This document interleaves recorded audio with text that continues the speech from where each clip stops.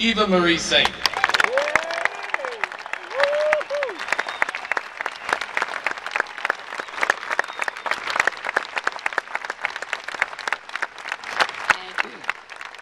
Thank you, Maestro Noon. That was beautiful.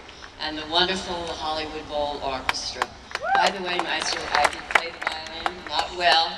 And if you need a violinist later on, somebody gets tired or needs a break, when I think of the money my folks spent on my lessons, it's very exciting for me to be in this beautiful bowl as I stand here looking at you. I remember the many times my husband and family have been right where you are, looking at the stage. And being on the stage now and looking at you and your beautiful faces, I still can see them in the dark. And the fact that you're having, I hope, a wonderful time this Sunday evening and that you plan to spend it with us at the bowl. Thank you.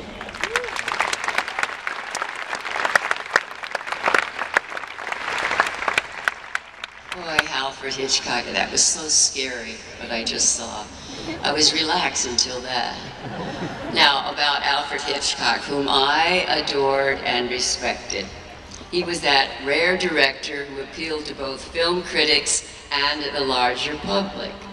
This evening is for those who want to experience Hitchcock from a unique point of view, to focus on the sound as much as the sight. We'll be looking and listening to excerpts from 12 Hitchcock films spanning 33 years of his long and distinguished career. You see, music played a critical role in many of those films. It was part of the narrative and ingrained in the fabric of the film. And it's hard to think about films like Vertigo and Psycho without hearing those scores in your head. He believed that music was like an alternate language that could express his character's unconscious longing and tell stories that pictures alone could not. He said music could express the unspoken, and he provided all of his composers with detailed notes on precisely what music should accomplish. He was also known for his meticulous storyboarding of each scene and was a perfectionist obsessed with details. I can attest to that.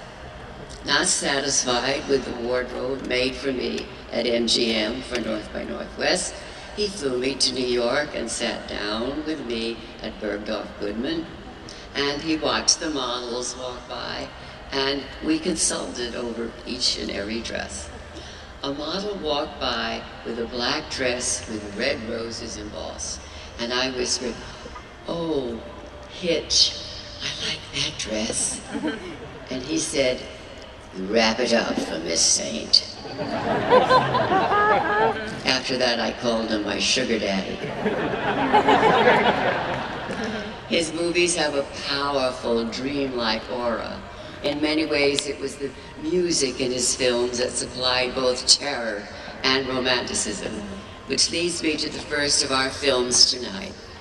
Strangers on a Train was the first of 4 that Hitch did with Russian-born composer Dmitri Tiomkin. Tiomkin scored more than 100 films, including such classics as High Noon and The High and the Mighty. The 2 main characters in Strangers on a Train are a tennis pro, played by Farley Granger, and a most charming villain, played by Robert Walker. Also in a small role in Hitchcock's film was his daughter, Pat. By the way, Pat was wonderful in the film, and it broke her father's heart that she didn't pursue an acting career. After that, I once asked her what kind of father was Alfred Hitchcock. And she said, he was like any other normal father.